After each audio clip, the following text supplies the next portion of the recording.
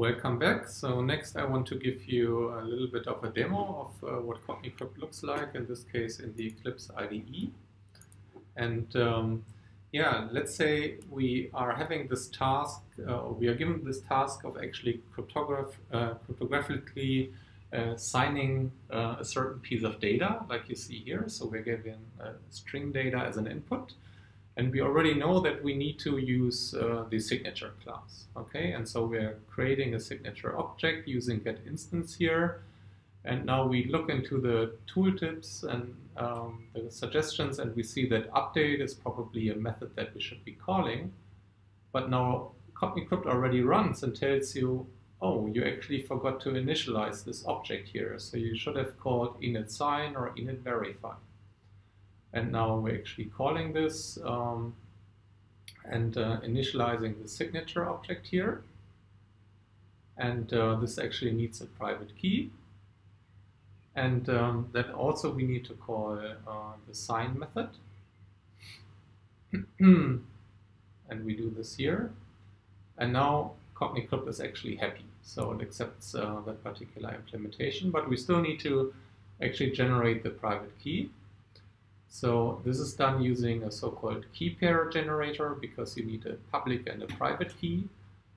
So again, we are instantiating that particular object, and we're providing some algorithm here. Let's just say, for the sake of the example, we actually use AES at this point. And then, of course, we want to generate a key pair, so let's do that. And now from the key pair, we actually extract the private key and we return this. Sounds sensible, right? Now CogniCrypt has already run again, and it's telling us a number of other error messages. Let's take a look at this one. This is actually telling us that the key that is used up there, it's not properly generated. So there's something wrong down there. And it's complaining here that we chose AES where it really should have been RSA instead. Okay. And now here it's telling us that we again forgot to initialize this object, because we actually need to tell the key pair generator what the key size is. So let's tell it the key size. CogniCrypt is still not happy. What is it telling us now? Oh, it should be a different key size, for instance 1024. And now we store this, and again it's happy. Okay, and this would now be, at least back at the time when we recorded this video, it was a securely, a secure configuration that we consider to be secure. There are now actually recommendations that you should be using larger key sizes even for RSA, but this is something that can be easily updated by just changing a single line in the quizzes specification. And in fact, we have just had a student thesis a few months ago where we looked into implementing a service that would keep these things up to date for you automatically. But what I wanted to show you here is that the interaction with CogniCrypt is really rapid, right? So the code is being checked and rechecked as you type. It's almost like a spell checker, really. And because we have a demand-driven analysis here, it almost doesn't matter at all whether this is really a single example class that we use, or whether this is part of a larger project, because like I explained previously, due to the demand-drivenness of the algorithms, we immediately focus on the code that matters to the analysis. So here we immediately focus on the code that actually uses these crypto APIs, and we ignore everything else, right? And that makes the analysis really rapid. So what kind of misuses can CogniCrypt find? Well, basically everything that is defined through the quizzes specifications, right, or as deviations from these specifications. In particular, incorrect calling sequences, insecure choices of parameters, and also insecure compositions of objects, like I just showed you, for instance, where we had insecurely generated key for the signature object. That's how CogniCrypt works from the user perspective and what it looks like. On the next few slides, I want to show you how we actually do this in terms of the actual static analysis. And as I already told you briefly, it's basically a just-in-time demand-driven analysis. And as a first step, the analysis really identifies starting points. So for instance, I showed you that we have this specification here for the signature class that actually names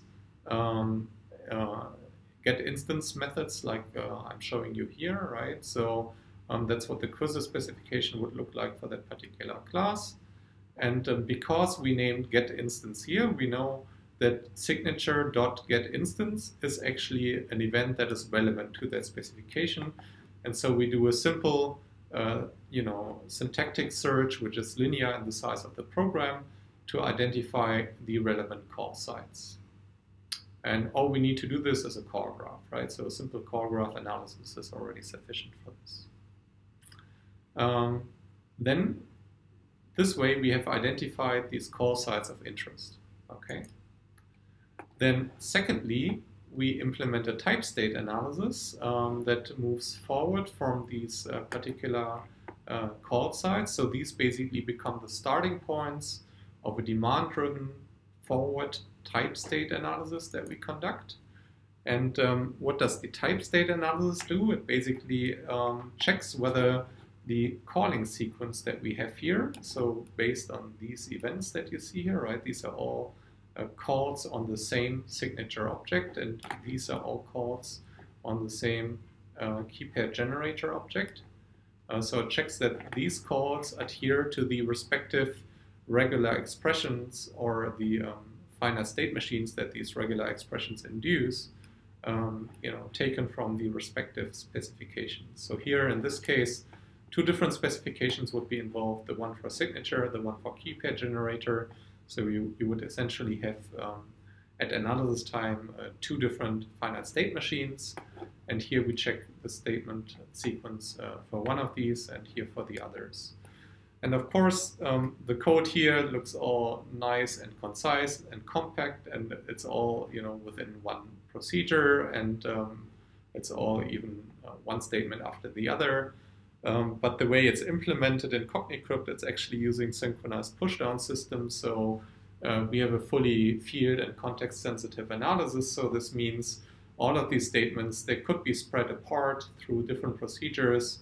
And if they are, we do a context-sensitive analysis throughout the different classes.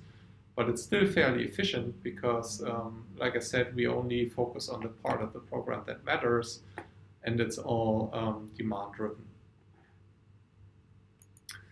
So the initial search in step one is really entirely syntactic, and it's linear in the size of the program. And step two is then demand-driven, so it's initiated at every statement and for every value that step one matches. And then actually within the second step, any aliasing is automatically resolved through recursive backward queries computed with Boomerang, right? So this I already explained to you. Whenever there's an assignment to a heap variable, to a heap object, this Boomerang query is triggered, so we do a backward analysis followed by a forward alias analysis, and then the results of this are incorporated back into the type state analysis so that it can propagate the type state onto any aliases as well. And this is all implemented as a synchronized pushdown system.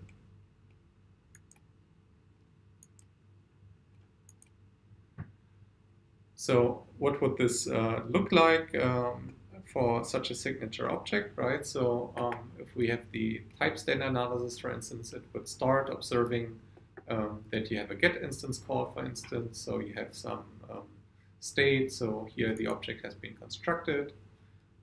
Then you probably see a call to init sign. So you know now that it has been properly initialized with a private key. Then you may see a call to update. So you know that the data has been updated, so some signature data has been generated. You may see this repeatedly. So in this regular expression for signature, you will actually see that there's a star, right, to make sure that update can be called repeatedly. And then in the end, if we see also a call to sign, we will know that the object is now in an accepting state, right? So the signature has been computed. And we really have to be in such an accepting state in the end. So if you have an incomplete calling sequence, for instance, you forgot to call also a method in the end, then CogniCrypt will also flag this. But also, if you have such a premature call here, for instance, you might accidentally call sign without actually even ever having called update. So basically, you're trying to create a signature for nothing, right? You haven't really processed any data. Then CogniCrypt, just by comparing this to its internal state machine, will figure this out and warn you. Now you may think that any deviations from the norm that, with respect to the calling sequence, it's rather a functional problem, and it's maybe not so much a security problem. And in many cases, you may be right. So in many cases where you deviate here, your code will simply not work correctly, right? Or you might even get a runtime exception if you were to try to run this code. So it's not even functionally correct. But there are situations where the code could appear functionally correct, but it's actually insecure because of such deviations. For instance, if you also are looking into PBE key spec, you will see that there is a particular method that you ought to call to actually clear the key that is kept in memory for the key spec. So that's a little bit similar to what I told you earlier about strings and arrays. So PBE key spec has an internal representation of the key, and you are supposed to clear this from memory when you don't use it any longer. And if you forget to clear this, then this is actually a potential security problem. So this is something that should be flagged only for security reasons, right? So it's functional code if you don't clear it, but it's insecure code if you do so. Yeah. So going on with the analysis, so let's assume that we have already conducted now the type state analysis, and this is really how it works in CogniCrypt. So we do a type state analysis first, and then we do actually a constraint analysis. And so next we try to determine these string and maybe also integer expressions that we have here. And in this case, it's simple, right? So the strings are directly as constants at the same statement, like you see here and here and here. But that's not necessarily always the case, right? So these strings, they might be constructed using a string concatenation and so on. Maybe also the integer might be computed in some case. And if there are simple computations and constructions, then CogniCrypt will actually do a demand-driven backward analysis here to try to figure out what kind of string has been constructed here nonetheless. So at the very least, we do constant propagation.